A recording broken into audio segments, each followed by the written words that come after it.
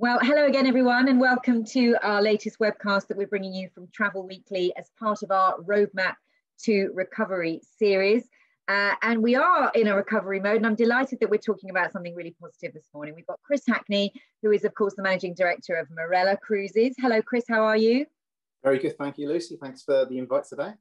Great to see you. Great, yeah, good. And as I said there, it's a positive news because you've just announced that TUI or Marella is going to be joining some of the other cruise lines that are going to be offering round UK sailings. But I'm sure it's very important for you to be getting sailing again after such a long pause in operation. So why don't you tell us your news and what you're going to be offering this summer?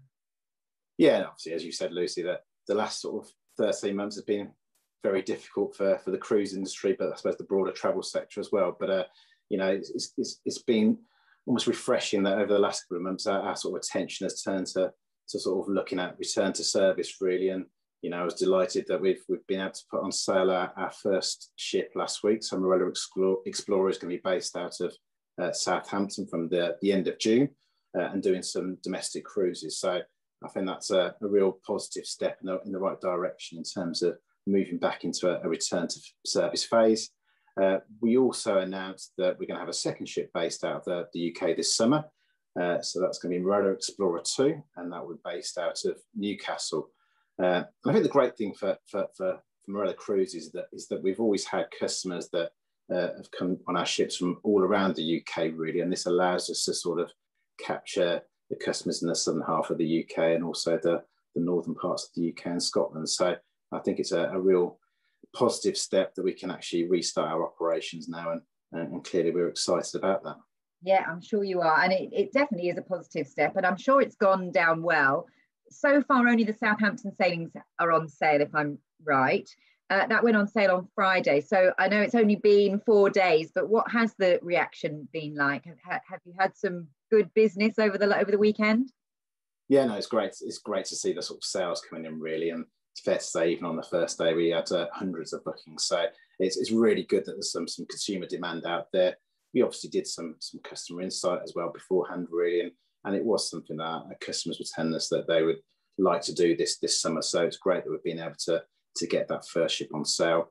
The Newcastle ship will be going on sale at the end of this month, so not far away now, really. Why are they separate? You know, why did you?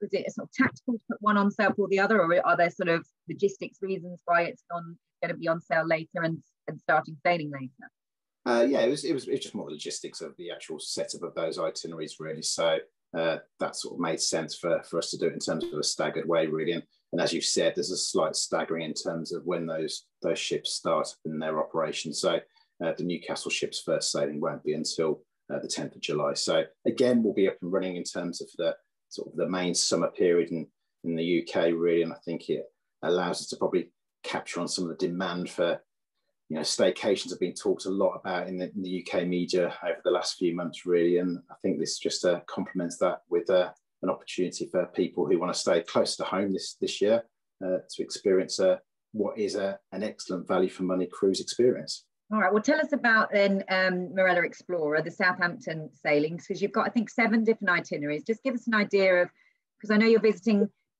got a slightly smaller ship than some of the bigger ships that are going to be going around the UK. So I guess that allows you to make a few more ports of call. Is that right? Yeah, I think that's something that we've always, been core to our proposition, is that, we want to go to a number of different ports as part of our itineraries. We do have sort of slightly different durations. So we do start with 3-night durations. We tend to have probably more 7-night cruises, and then we have some slightly longer cruises as well, which go around the whole of the UK coast for those customers that want to see all aspects of the UK. I think it's great because we can call in places such as, Liverpool, which was European Capital of Culture back in 2008. Leith to go to Edinburgh, which is obviously on the wish list for a number of people to go and see. And if people really want to go and see go to Loch Ness, so that's an option when we call in Invergordon as well. So I think the sort of diversity and range of itineraries really allow customers to sort of pick what's right for them. But I think it's given them enough choice in terms of different sort of lengths of holiday, but also different ports of call. Okay. Now, not everyone can go. There are restrictions. I mean, it's for UK residents only. And then you're wanting everyone to be fully vaccinated. So that's both shots of the vaccine plus 7 days. Is that right? Yeah, that's right, really. I think there's been a huge amount of work in the last 12 months, really working through what the protocols are. Health and safety is clearly a priority for our crew and for our customers on board our ships. We've made a specific decision around sort of vaccinations for our domestic cruises, whereby customers will need to have had both vaccinations and a 7-day period between their second vaccination and boarding the ship. We do have children, so children will be able to go on board the ship, really. But as long with the sort of the guidelines and the protocols that all cruise lines have signed up to, we'll be doing 100% testing in terms of before passengers join the ship. So under 18s have got to have that negative lateral flow test before they board. But that's, not all cruise lines are welcoming children. So I think, that's probably quite important for you for the summer holidays. And, in terms of the bookings you've had so far, have you seen families booking?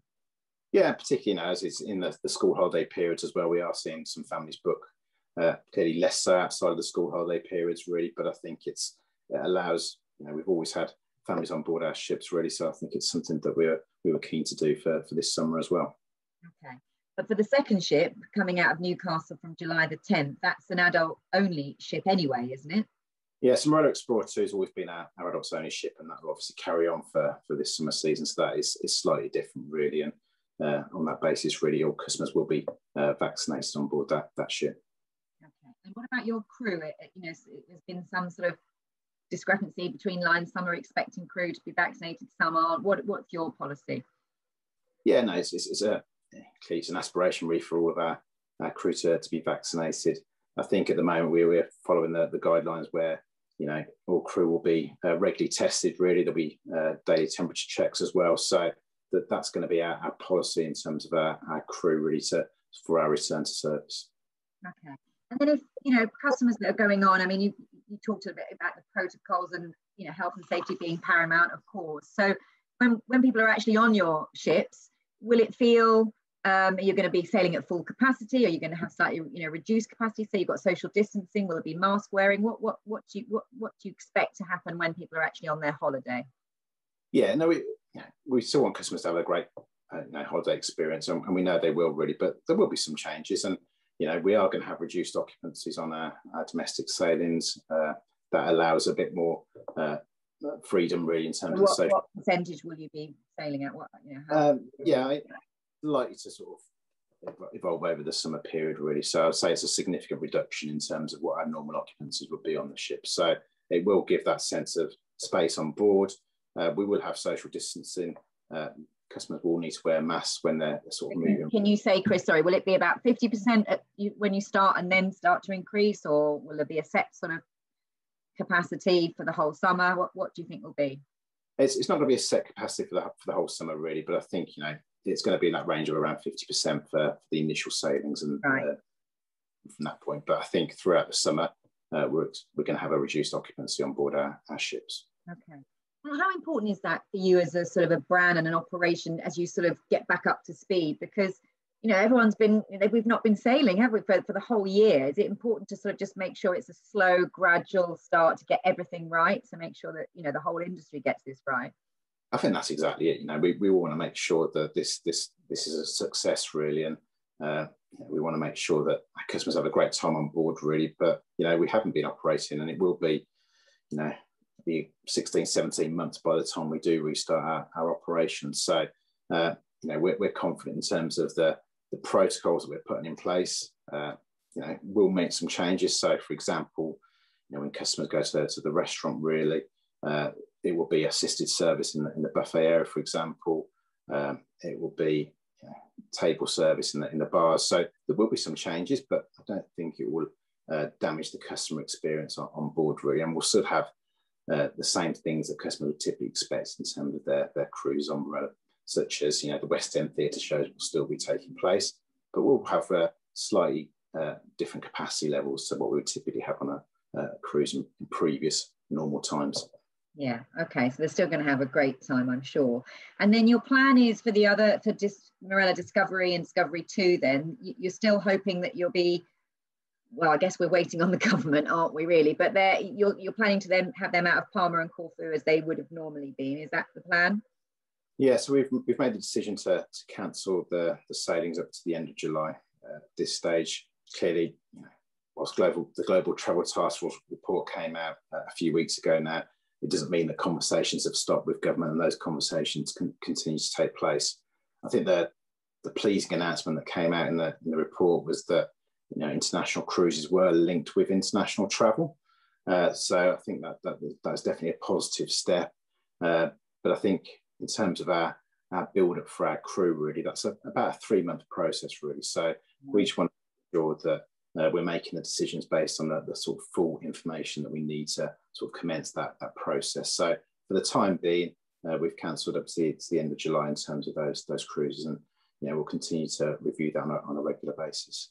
So I guess it's key then, is it, when we find out what countries are on the green list, that's the sort of the next thing we're all waiting for, isn't it? So will that then make you make a decision whether you can kickstart in Palma or Corfu? Is that sort of how it works? Yes, but also the FCDO advice is still against cruise travel. That does need to be removed as well. So there's a few things that are in terms of the decision making around that. So I'm still confident and optimistic that international cruises will happen in the second half of the year, really. But at this stage, we're sort of continuing those conversations with government to get that sort of clarity, really, before making a firm decision on the restart.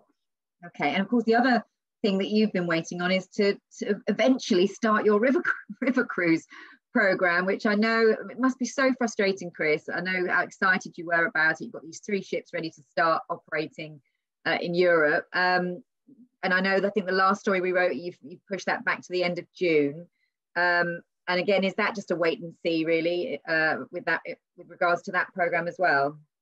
Yeah, again, it's frustrating. I mean, last March, really, we were hoping to launch our river cruise operation, really, and clearly that was taken out of our hands with the pandemic. So those ships, they do look fantastic. They look great. We've done some work on each of the vessels, really, to really develop a proposition that we think will go down well with our customers. So they're ready to go. Unfortunately, clearly last year it wasn't possible to start our operation, really. And the start of this year has meant that actually we've had to cancel to the end of June. Again, it's something that we continue on a regular basis at this stage. But we're hopeful that those river cruise ships will be up and running this summer season. And I think it's great when we're able to actually showcase what they have to offer really to our customers when we can get them on board. Yeah, because we've seen pictures, but we've obviously not seen them. So that will be fantastic. And you mentioned they're having to make these cancellations, and clearly it's not on the scale when things started shutting down last year. But it's relentless, isn't it? You have to keep sort of pushing things back a month, refunding people. What's people's appetite now to keep hold of that? To maybe just move their booking forward. Are you seeing customers getting a bit weary with it all, or are they still thinking, no, I want to go, whether this is ocean or river? What's the sort of sentiment around customers who've had their bookings moved a few times? Yeah, and I think it's fantastic in terms of how loyal our customers are, really, and particularly when you look at river cruise, where we haven't actually sailed those ships yet. We've obviously had to do a number of amendments in terms of those holidays over the last 12 months, really, and we've been at sort of 55% sort of retention in terms of those customers, really. So really good and really pleasing to see that even though customers have been affected in some instances 3-4 times, really, in terms of changes, that they're still raring to actually go and see our ships and experience that river cruise holiday. So I think that's a real endorsement in terms of the broader sort of TUI brand, really, but also the fact that our customers really sort of buy into our sort of proposition that we've sort of set out for not only river cruise ships but also for Marella as well. So it's really unfortunate, but I think customers do understand, really, that it's difficult at the moment, really, and we appreciate their support in terms of continue to sort of stick with us, really, on this. Yeah, and how are you going to cope? Obviously we've heard about this traffic light system, which is slightly different to last summer because you've got the added green watch list category. You've got green, amber, red, but we've got the watch list as well. How are you going to work that around sort of cancellations, refund policies, etc.? Because obviously with cruising, you're going to different countries as well, which may be on or maybe off or maybe moving lists. I mean, it must be very difficult as a tour operator to sort of to navigate through that. So what's your plan going to be around that? Yeah, I think it's fair to say, look, we're not going to be the first sector of the travel industry to be up and running in Europe this summer, really, because we've already said that it's going to be to the end of July before the earliest. Clearly, we'll have to sort of review in terms of based on what the sort of travel light system looks at that point in time, really. But clearly, we'll talk to our customers really and give them a range of options based on any changes that need to happen based on what the green, amber, red list looks like at that stage. So it's, as with everything, everything's evolving quite quickly at the moment, really. So we do need to have a bit of flexibility, and we'll make sure we continue to give customers that flexibility and reassurance through the remainder of this year. But presumably, if the country is on the green list, or even the green watch list, or even the amber list, you can go there, I guess. Would you still offer refunds if people changed their minds or weren't sure about travelling? Yeah, I think in terms of obviously a positive step, really, and I think the green and amber list really is something that we'd still look to operate our cruise holidays. But I think in terms of the sort of flexibility we'll give our customers, really, that's something we'll sort of review and confirm to them, really. But there will be clearly options for customers to amend, really, if they feel that they don't want to go to a sort of a country where it's on the amber list. Yeah, of course. Okay, so we'll watch that space. That sounds fair.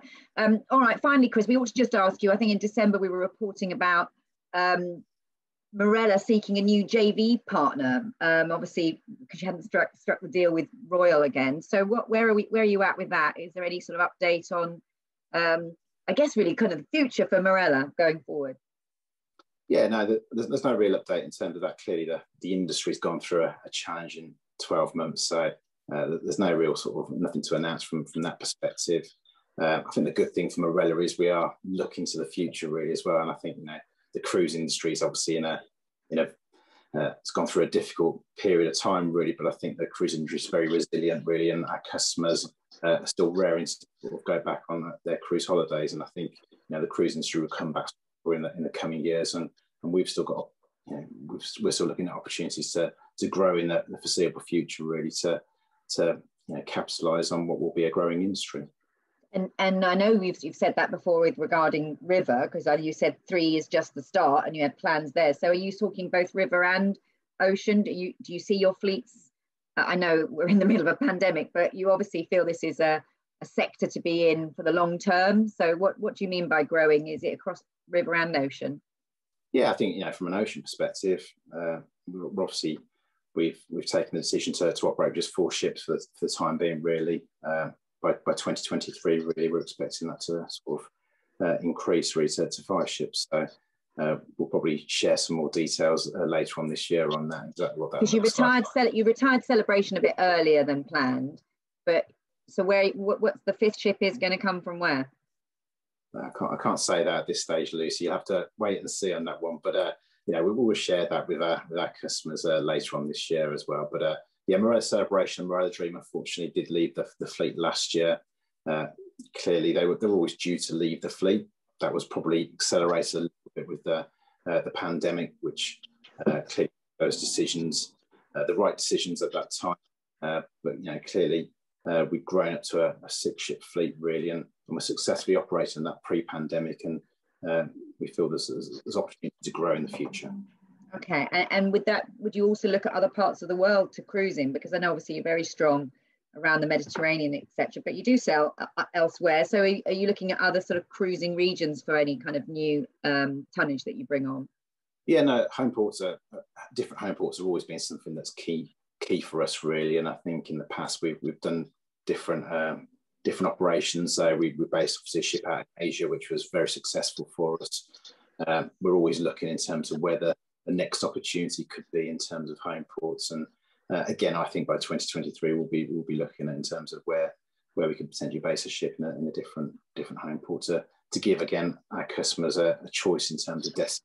This is always something that comes through in the customer insight, is that customers want to experience places, really. They love going on a Marella Cruises holiday, really, but it's actually the destinations as well as a key part of their decision making.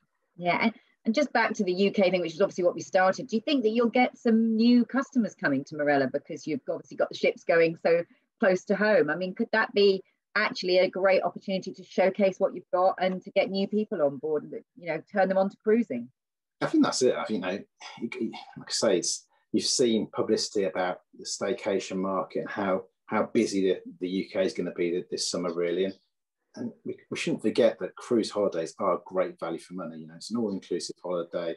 You know, we have West End theatre shows on board, a la carte dining, all tips and surcharges.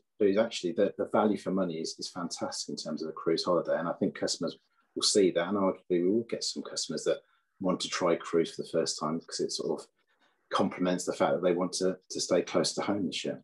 Yeah. All right. Well, we really hope that happens for you, Chris. Thank you so much for your time. We wish you well. Do let us know a bit more about the Newcastle sailings when they go on sale. We hope they'll go well, and also about this 5th ship. That's very exciting. So we'll speak to you again soon, I'm sure. Great. Thanks, Lucy. Good to speak to you. Thank you.